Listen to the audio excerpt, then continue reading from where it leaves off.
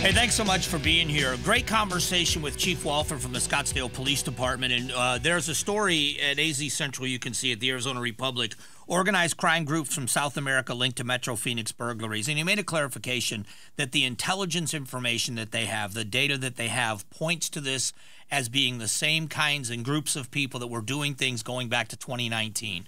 He said if we arrest people and it doesn't end up being these same groups, we can address it, but everything matches up with this, that these are people that what is called crime tourism. And when I asked him about this, there's a phrase for it called crime tourism. What exactly is it, and how common is it? Here was his answer. You know, I can tell you in my city and certainly in the Valley, but, you know, we made arrests after a very similar, almost identical burglary series in 2019, and then we had an almost identical burglary series in 2022 where we also made arrests. Both of those series were from Chilean nationals who come into the country on the visa waiver program. And so this is what is fascinating to me is these are people that are coming here. He compared it to retail theft, that organized retail theft, that it's the same situation where they're stealing things from people's homes, but it's organized and they understand where the good stuff is and they're going to places around the valley and around the country and they're stealing things. He said this is a national issue. But when I asked him, and I didn't ask him, he volunteered, this is what they're stealing. Listen to this. Think about it in these terms. It's cash, it's jewelry, it's high-end purses, it's precious metals and things like that. And I know people will be like, high-end purses? Wait a minute. Because these groups are also connected to a very strong and robust organized retail theft crews that are hitting our malls and our shopping centers and our retail outlets for high-end purses and other materials that can then just be sent back to their home countries. And that's, you know, that is a scary proposition. So how do you tell people, what are you saying to people about this? We get the message out as much as we can. We have been blasting this on social media, press releases. I'll do interviews with different news stations on this very issue just to continue to get the word out. But more than that, we're spending a lot of time with community groups and HOA associations and our citizenry, spending time with council, having discussion about this, really putting the word out to protect yourselves, to protect your properties. We're doing dozens and dozens of security surveys. And, you know, saying that people have been in there, these burglars are in the home somewhere between, you know, sometimes 8 to 10 minutes and they're gone with this property you're probably never going to see again. How can you help prevent this? We were very fortunate the other day when a neighbor called in and said, hey, I heard something. And we wound up actually that neighbor, because they were out in their backyard and they were moving around and they started looking over into different areas, they actually thwarted a burglary happening to their neighbor's residence. So it is the idea of having a connection with your neighbor. And I've got great neighbors. I know the neighbors across the street from me now and a couple of doors down. And so I'm familiar with my neighbors, but not as close as I was in my old neighborhood. I've talked about my neighbor Paul and his wife and getting along with them very well. And I'm still friends with them. And I still have that house in that neighborhood. And when they're out of town, I watch their place. When I was out of town, they watched my place.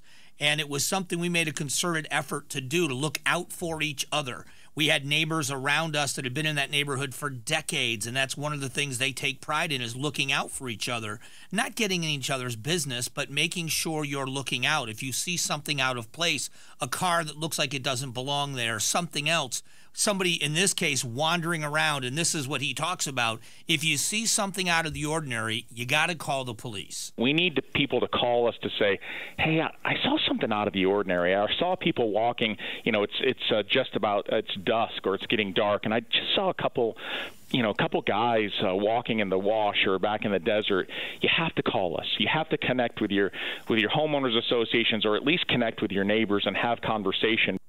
And I think that's sound advice. You know, I can't think of anything it's such a big violation to be a victim of a crime like that. If you've never been, it's terrible. I've never had a burglary in my home, but I've had my car broken into. I've had my car stolen. And it's a horrible feeling of invasion. I can't imagine it being inside my home. That's the thing. Protect yourself. You know, and I've got to tell you, Chief Walther it was such a great interview. I hope you'll go back and listen to it in its entirety. Again, go to the YouTube channel, the KTAR YouTube channel, subscribe there. Go to the podcast. You can go to KTAR.com. There's multitudes of ways. to watch and listen to this, but it's so important to get the information out. That's one of the things he said, is talking to news outlets that this is happening.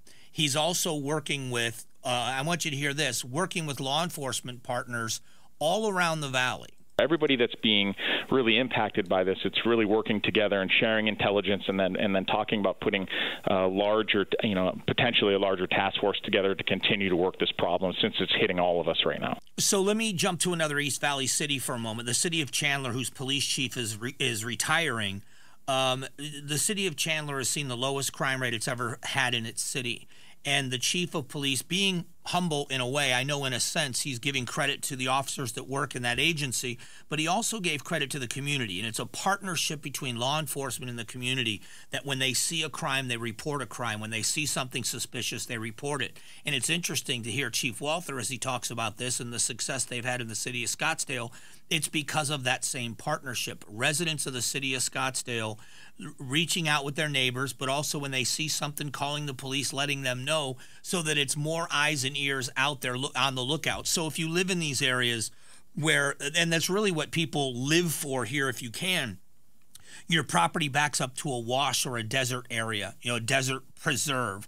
If you're on a golf course where people have access to the cart paths and to get to your property through the back when you're not home, when you're at work during the day, a lot of these things are happening. And he talked about it being at night, at dusk, when people, but if it's when people aren't home during the workday, imagine where you are now. He talked about security surveys, and you can call, this is Scottsdale, I don't know if other cities are doing it, where they'll come out and they'll look at your home and say, do you have motion sensors? Do you have cameras? Do you have foliage? Do you have plants and bushes that are blocking windows and doors so people can approach and break in without being seen? If you want to do one of those security surveys, Scottsdale PD does it for residents of Scottsdale. I imagine other cities where they're able, they do that as well. My point is, we all work very hard. We work very hard for the property and the things that we love and the people we love.